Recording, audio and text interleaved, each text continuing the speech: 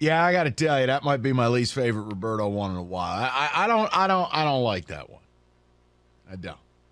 Hour 2. Good to have you. Let's cue up the Brad Holmes stuff. We'll get to Evan Jenkins' Harbaugh conspiracy theory at 4. There's been a lot of reports about Harbaugh, so don't get all butthurt. Oh, they're bringing it up again. Guys, I don't care. I don't care if he stays or goes. Okay? He could launch himself into space. I don't care. Your listener voice is hilarious. Because it's like, get some new material. You morons. Oh, Sparty what? You act like he runs Tuck off the field every year. He's 2-1 against him. Like, dude, Harbaugh's a good coach. And if Harbaugh leaves, you'll get another good coach. Like, what are we doing here? My program can't even pull their head out of their ass. You think I'm worried about you guys? Now, David, we have some Brad Holmes for you. Because he spoke. And he said a couple interesting things. But I thought one was about maybe foreshadowing where they're going in this NFL draft. And I want to know how far you're willing to take it. And I'll explain. But do we have the audio first? Let's play this. This was Brad Holmes yesterday.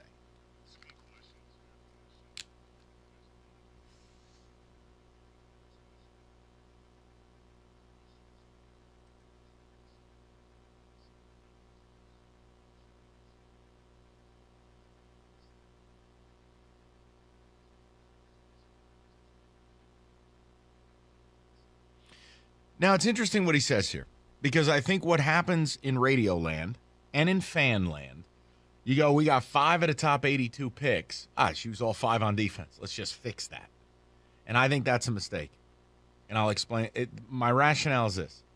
Don't sleep on continuing to insulate your offense. And Rico and I talked before the show. When you look at the Kansas City Chiefs, their defense is good. But it's their offense that carries the day, right? The Niners, when they're right, and I know with Brock Purdy it's going to look different, but their offense is a freight train.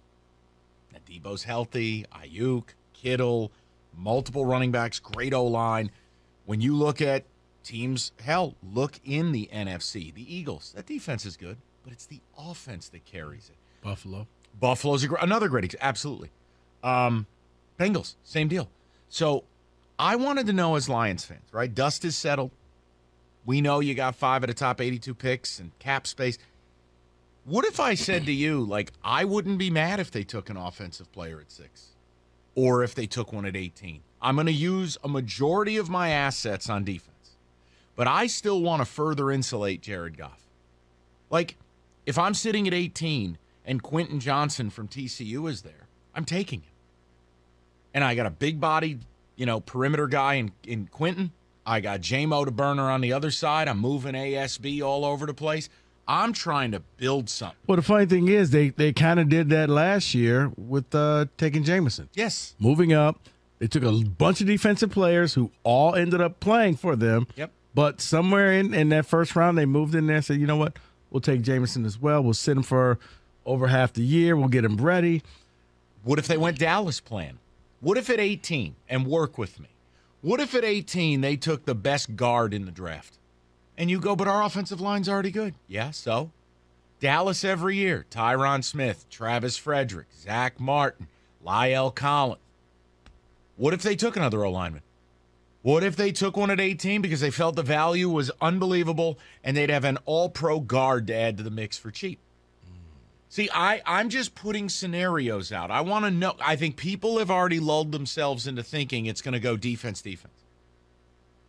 You've brought up Bijan Robinson. Yeah. Now, I wouldn't take a running back in the first round. I wouldn't. It would bolster your offense. But that's what I was just about to say. Because some listeners might. I don't know if you're going to pay Jamal to come back. I don't know what Jamal's going to ask for. I'm not. Hey, let me help you. I'm not. But he's now the Lions record holder for touchdowns. I don't care. And he won over every Lions fan at the end of that game. Once again, don't care. I don't have feelings. I know you don't. This is about roster allocation and money. Because in the end, yeah, you want to go out and use those draft picks on defense. But, yeah, when you think about it, offense is what sells in the NFL. I know the cliche is defense wins championships. Defense builds consistency. I'm going to want to change that. if you look at the Ravens constantly have really good defenses, and they're consistent. They're in the playoffs. They don't win. Wish they had a quarterback. Look at the Steelers.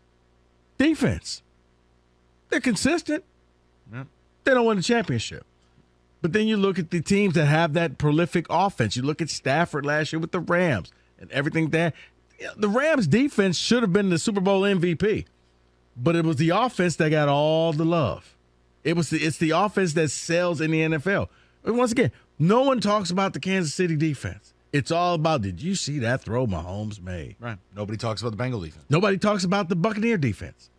Hey, Brady did this, another great comeback. I'm just making a point to you. I have said, and I'm already preparing you for it, if I am running this team, that 18th pick, I'd be shopping around the league for a high-level veteran. Give an example. Like the Saints are in salary cap hell. Offer pick 18 for Lattimore. Play him at corner. I'd do that in a heartbeat. You know, maybe there's a wide receiver out there you think completes your offense, unlocks another dimension. Maybe T. Higgins is available because Cincinnati probably can't pay him. Like D-Hop. No, thank you. And I have reasons for that we'll get into later. The point is, guys, I'm open-minded about this to where I'm not going to yell and scream and be upset. There's really very little they could do that would upset me. Now, yes, I'd like to see, let's say, 3 of the first 5 picks go defense. Yes. And maybe their big free agent acquisition is defense. Well, that's 4 starters. 4. You have to continue, and this is not a shot at Jared Goff. He's your quarterback. How long have we been saying that? Mm-hmm. He's your guy. Keep investing in your guy. Yeah, that's really what happened at San Francisco. You keep putting pieces around, even a marginal quarterback will be a winner. And you'll laugh. You do need a running back. Because you do. Yeah, once again, look at how many backs that the Niners have gone through. Right. Seems like they lose 5 in the preseason every year. I wouldn't take him. I wouldn't take a back in the first round. But if with a second or third round selection they took a running back, I would have no issue. Oh, but Jamal can be your short yardage, fourth quarter hammer, goal line guy, fine. But there's a hell of a lot of football that's got to be played around those situations. And DeAndre Swift, God love him, can't be trusted. Yeah, you need a back. I wouldn't be mad they took one. Can I give you some numbers here? Sure. We're talking about defense versus offense. So internally, the defense got better the last half of the year. Weeks 10 through 17, they were 4th overall in DVOA defensively. Yeah. 22nd in pass defense, 23rd in run defense. Yep. Weeks 10 through 17, they had 25 sacks, 6 interceptions versus 11 and 2 the weeks before that. David, if they took at pick 6, they took Tyree Wilson, the edge pass rusher from Texas Tech, and at 18, they took a corner. I'm not yelling and screaming. I'm simply leaving open the possibility. I want them to take a few offensive players in this draft. Well, I want to continue to build this offense too. And that's where I'm leaning because of these numbers. I'm not saying do nothing because, of course, in the draft you will get some defensive players. David, think about if I took Tyree Wilson and I take a corner at 18, Cam Smith, Keely Ringo, Gonzalez, the kid from Oregon. I've just added 2 starters. Yeah. Then my big free agent acquisition is defense too. Well, that's 3. Don't be mad if in the second round they take an O-lineman.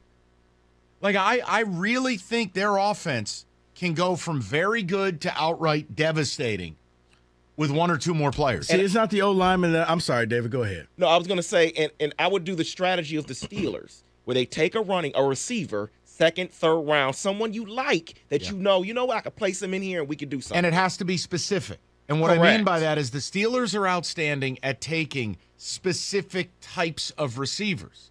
Look, when they have a Deontay Johnson, they took George Pickens. That was a thoughtful, forceful selection, a big, physical red zone target to replace the big physical guy they took but hated in Chase Claypool. Like, the Lions need that big physical wide receiver. See, I think you can find that wide receiver anywhere. Ooh. Man, wide receivers, there'll be somebody that'll get cut that you could almost find like do on the DJ Chark plan where, we'll sign you for a year, we'll see what happens, and we'll just keep going. Let me tell you something. The one that I would go with, Mike, is maybe at either pick 49 or pick 60 is a running back. Yes. Because I don't know what Swift's future is. I don't know. I'm what not Jamal's, signing him. I don't know him. what Jamal's future is going to be, and it's one that, if you're a Big Ten fan, you've seen many, many times. I'd go to Minnesota. I'd go get Mo Ibrahim. I'd bring him here. The man he falls forward. It's positive yards. He does not get tackled for loss. You can help in eating up the clock. It'll help you with your play action. That's the type of running back that I would bring in here if I were the Lions. All right, what are we doing? We're doing a name game? Is that what you want? No, I'm just saying. I look at him and I'm like, that's a running back that will be around in the second round. Bijan, somebody's going to take Bijan. Yeah, no. I wouldn't do that. I think or you know what? You may even be able to get Ibrahim probably in the third or fourth round because unless he tears up the Senior Bowl, he probably is going to be one of those people that, but he's good. He's the guy you could add to this roster. You know what? I'm going to avoid saying a bunch of names that people don't know and just tell you we're going to get to the phones in a moment. Okay. There's no point in me even saying names. Sorry, I got a little geeky. No, I enjoy it. But, like, if I'm like, oh, you really consider Sean Tucker at pick 60. No one knows who the hell that is.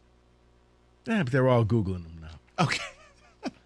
That's your assignment, folks. Find out about Ibrahim. Wow. 248-539-9797. Rico, tell him about it.